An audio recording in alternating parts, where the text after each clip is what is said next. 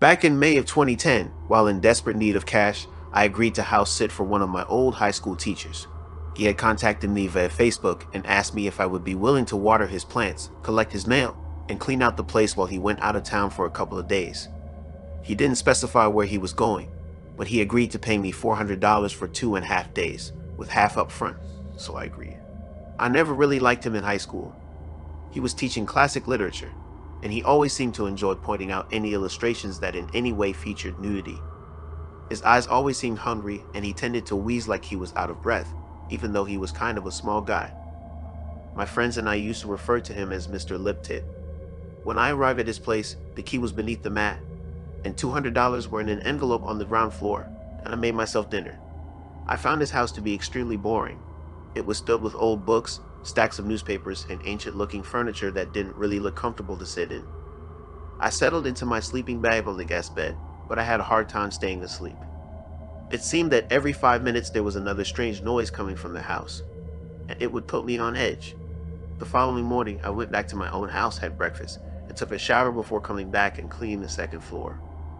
Upon entering the guest bedroom, there was the faint smell of something in the air that definitely had not been there before. And what's more, I could have sworn that my sleeping bag was in a slightly different position when I had left it that morning. I started getting a bad vibe. I decided that night that I would sleep downstairs in the living room. I finished cleaning just after 10 p.m.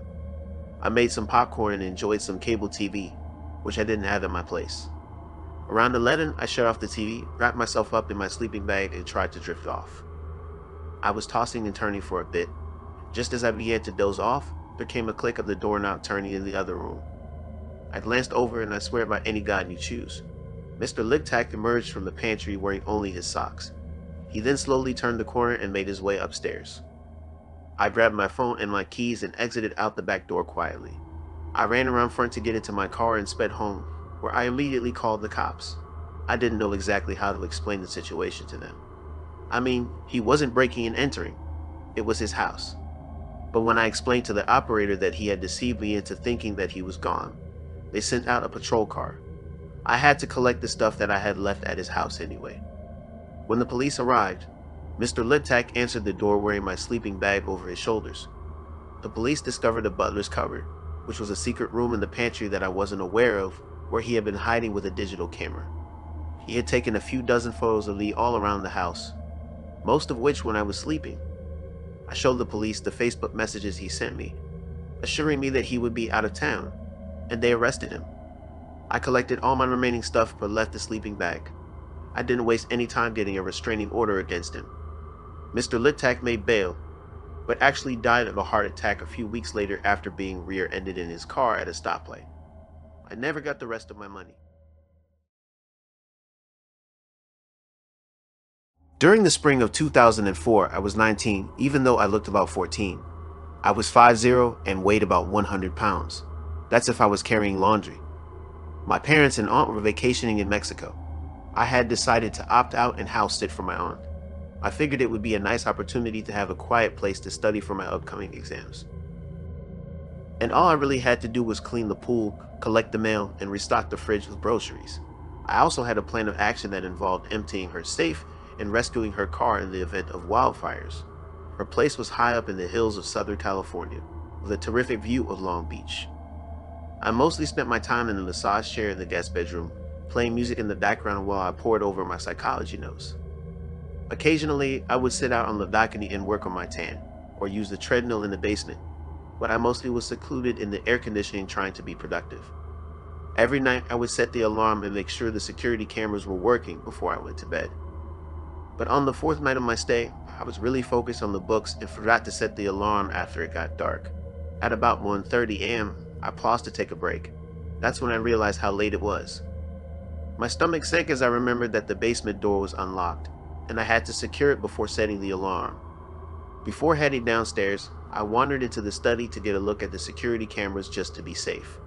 I remembered thinking to myself, what are the chances that someone may actually be inside the house? As soon as I finished processing that thought, I saw the figure on the basement stairs. I remembered my mouth falling open and making a small croaking sound. There was a middle-aged balding man with glasses slowly making his way up the stairs, and to make the situation even more unnerving, In one of his hands he was holding a balloon. I stared at the cameras as he reached the top of the basement stairs and looked around before cautiously setting foot into the kitchen. My first thought was to slam the door, lock it, and call the cops. But deep down I knew it would take the police between 10 and 12 minutes just to make it out here. And in that time, this guy could easily overpower me and drag me into the night. I suppose I could have hidden somewhere as well. But I didn't like the idea of trying to stay quiet while he wandered from room to room searching for me. Instead, I decided to go on the offensive and try something, and it was both incredibly daring and amazingly stupid. I took him back into my room, turned up the music, and then made a loud production of exiting the room, pounding my feet down the hall. I called out as loud as possible, "Marcus, I swear I heard something downstairs. Put on your shirt and grab the key to the gun cabinet." I was positive my voice was quivering as I said it, but I figured the music playing in the background would hide that fact well enough. I paused for a few seconds, waiting to see if he would call my bluff, but when all I heard was the silence from down below, I power walked back into the study, locked the door, and checked the cameras. Sure enough, he was scampering out of the basement door like a frightened squirrel. I watched him run across the backyard around the pool and disappear between the hedges. As soon as he was clear of the house, he let go of the balloon, and I watched it from my window as it lazily flittered away towards the Pacific. I ran downstairs, locked the basement door, set the alarm, and called the cops. I also called my parents and aunt and told them what happened, asking them how I could rewind the footage to show the police. My aunt asked me why I didn't just hit the panic alarm on the security pad, and I had to admit that I hadn't even thought of that. To make a long story short, the police caught the guy a week later. He was sleeping in his car in the grocery store parking lot. Everyone always asked me what I thought the balloon was all about, and if I had to guess, I think it was a gift. This guy must have seen me a few times outside the house, surmised that I was alone, and assumed I was much younger than I really was. I have no idea if the guy is still in prison, but regardless of where he is, I kind of hope he hears this and feels stupid. He got scared away by nothing but the empty threat of a panicked girl with the strength of a malnourished gerbil. So this happened last year when I was house sitting for my neighbor. He was in the hospital for a few days recovering from surgery, and I had been asked to stay in the house and keep an eye on his cats. The house was pretty small, but it was on a nice wide open property by the woods, and there was a tiny swinging cat flap on the kitchen door where the cats could come and go as they please. The flap led into a screened-in back porch, and the house only had one bedroom, so I chose to sleep on the couch in the living room. After cleaning up, feeding the cats, and watching some TV, I shut off all the lights and laid back on the couch. I had my phone out and was casually scrolling through Facebook when I heard the flap swinging back and forth. From where I was in the living room, I couldn't see the door because the counter was in the way, but I glanced over to see one of the cats scamper over and leap up on my legs. I gave it a welcoming pat on the head and continued scrolling. After another minute, I heard the cat door make a noise again, a soft squeak. This time I didn't even glance over, figuring it was the second cat following the first into the house. Another few moments passed, then I heard the squeaking again, and after another moment it squeaked a third time. I looked up from my phone, wondering why the second cat was jumping in and out like that.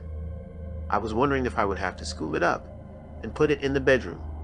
The door continued to squeak for another couple of minutes as the second cat continued to jump in and out. I finally decided that I had enough. I put my phone down and sat up on the couch. I began to stretch. As I did, I happened to glance behind the couch and my blood froze. The second cat was curled up in its bed in the corner, and the first cat was still nestled between my legs. My confusion turned to fear instantly. Was there another animal on the back porch? Another cat, maybe? I slowly stood up and carefully made my way over to the back door, tiptoeing across the carpet in my socks. The door made a squeaking noise again. I peered around the counter and felt the sensation of my heart leaping up into my throat, and at the same moment my stomach dropped. By the faint rays of the nightlight in the hallway, I saw an arm reaching through the cat door, straining to get at the knob. The fingertips were brushing at the lock. For a few short seconds, all I could do was stare in terror. Frozen by the surreal silent reality of what I was experiencing, it almost didn't feel real. The severity of the situation hit me, and I realized that if the intruder got in, I wasn't going to stand a chance. I grabbed a large two-pronged fork that was used for flipping steaks on a grill, and in one swift motion, I stabbed at the arm right below the wrist as hard as I could.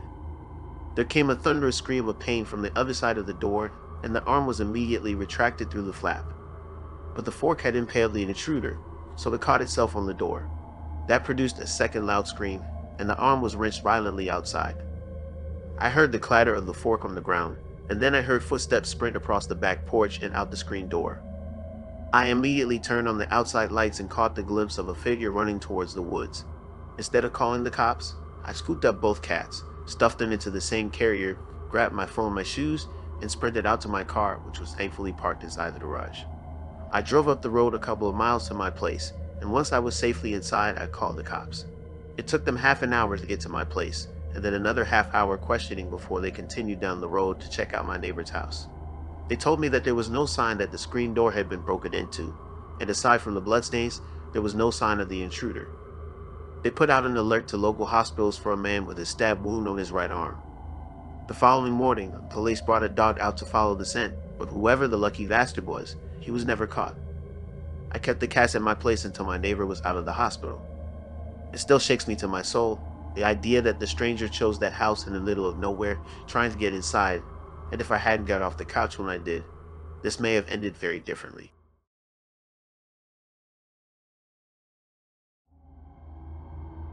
I worked as a food delivery driver during my first few years of college.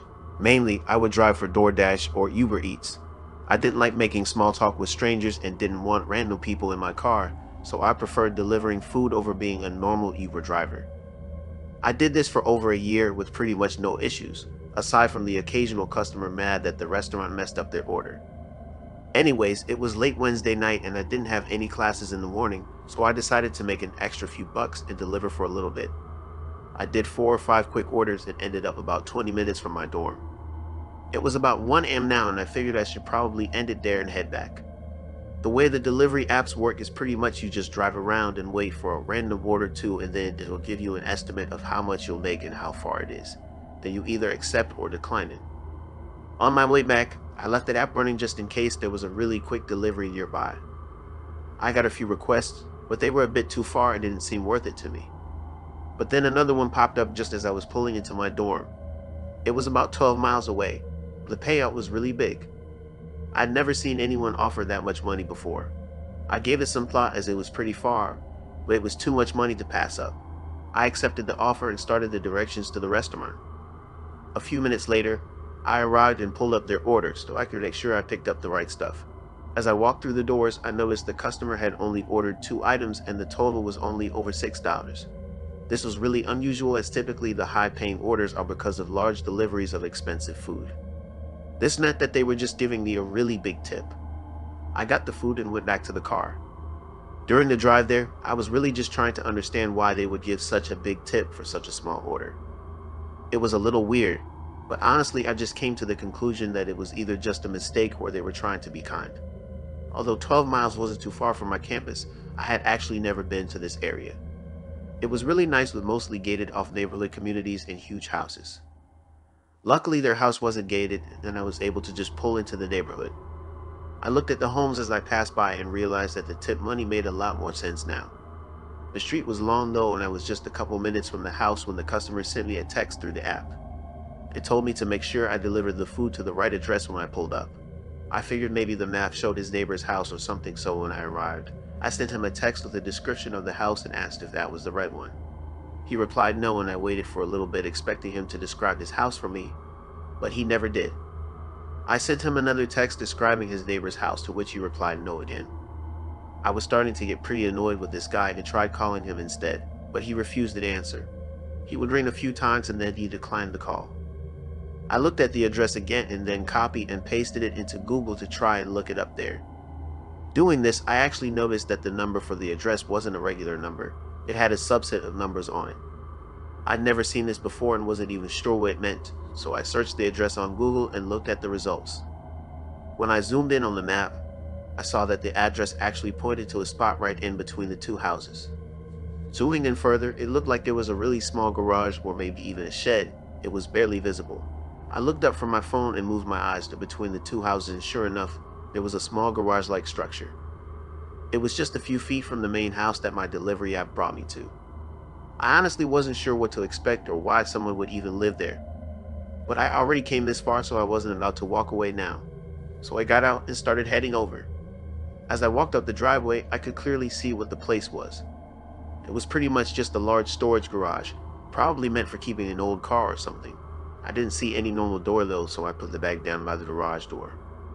As I began taking my phone out to take a picture for the app, a man came around the right side of the garage. I looked over at him and he just stood still staring at me.